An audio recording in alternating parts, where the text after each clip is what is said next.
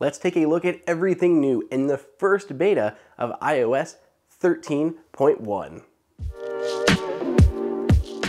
What's up everyone, it is Andrew here from AppleInsider, and we spent last night installing iOS 13.1, the first beta. That's right, this is not iOS 13, this is iOS 13.1.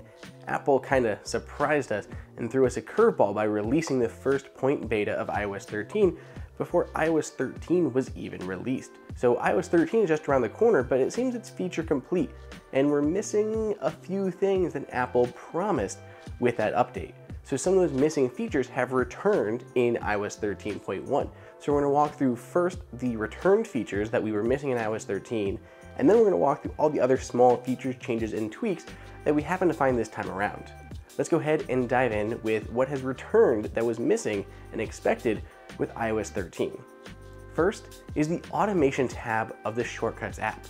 This app, which sits prominently in the center, allows users to create automations for their devices. So these are HomeKit devices that they have around their house.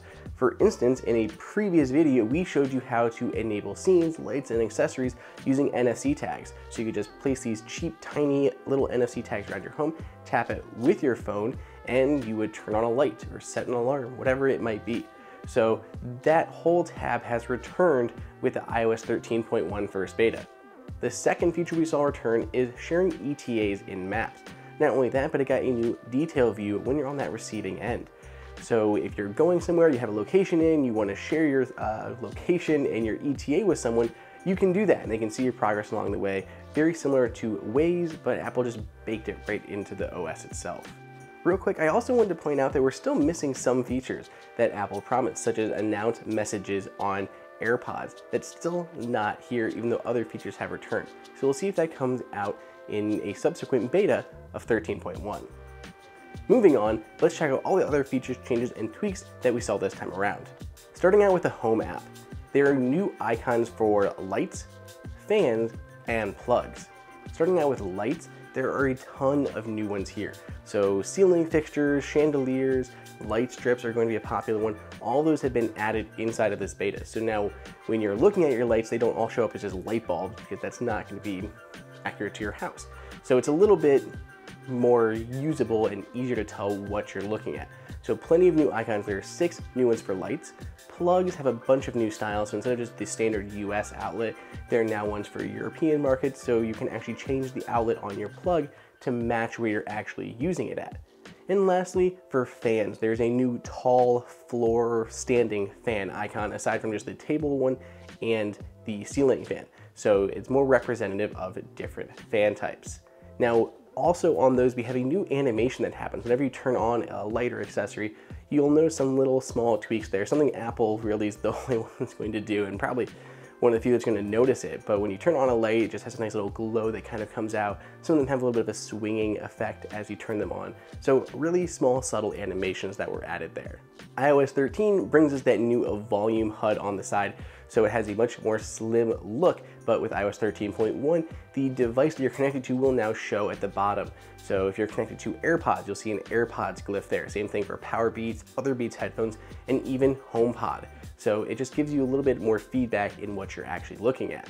Looking at Apple's widgets, we have 2 things to talk about there. First, the weather widget has been updated with slightly larger glyphs that has been updated, and the battery widget now will show a proper icon or glyph for PS4 and Xbox controllers. Support for those was added with iOS 13. Now when those are connected, those will show in the battery widget and they will have the proper icon attributed to it. Speaking of battery, whenever you use that quick action on the setting icon with 3D touch or haptic touch, you'll notice the battery icon there is now all the way full. Previously it was not a full battery. Small change. The battery now on that quick action glyph is changed. Apple has updated dynamic wallpapers. Previously we saw the colorful backgrounds switch to black backgrounds. Now in 13.1, all of them are back. We have the colorful backgrounds and the black backgrounds, and they're available on more devices than ever. Beta apps and those that were installed through test flight now have little orange yellow indicator dots next to them. In the Watch app for iPhone, Nike Plus Run Club has been renamed to just Nike Run Club. Brightness and text size was also renamed to Display and Brightness in this new beta. If you go to Settings, General, and Fonts, there's some new text that will inform users if they have no fonts installed and that they can download fonts from the App Store.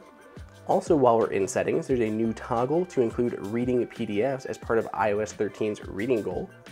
When you airdrop devices have a new device icon instead of just the owner's profile picture. So if I'm going to drop to my iPad, instead of just seeing my picture there and iPad Pro underneath, it'll actually show the glyph or the image of an iPad Pro. Inside of Maps, whenever we're deleting a collection, a new modal will appear to confirm that deletion before actually carrying it out. Personal hotspot settings is a new family sharing icon. And we were also noted on Twitter that there is an additional enhancement to mouse support. Now, right clicks can be mapped to the long press / 3D touch effect of iOS. We also saw in the release notes that they've added HEVC video coding that adds alpha channels, which lends itself greatly to green screen style chroma key effects. So wow, that is kind of a lot of changes here, but this is the first beta of iOS 13.1, so we have returning things, we have new things, a ton of bug fixes going through. I will say this is a little bit buggier than the last beta of iOS 13. We've been running iOS 13 for a while now, and it's been very solid. So even though those features were removed, it was a very solid build. With 13.1, it's a little bit more buggy, things are a little bit slower. So we'll have to see how that plays out. But for right now, this is where we're at. It looks like iOS 13 is pretty much done, ready to ship, and some of those features are just not going to make it. They're going to be included in 13.1, so don't fret too long. They should just be around the corner. And if you find anything else at all, let me know on Twitter at Andrew_OSU, and I'll make sure to update the article that is linked above in the description, and we'll give you credit. Thanks for watching, and we'll see you next time. Hey everyone, did you guys like that video? Be sure to click on that like button so we can create content that we know that you guys want to see. And follow Apple Insider on all social media channels. If you want the best prices on any Apple gear, check out the Apple Insider price guide that is updated daily.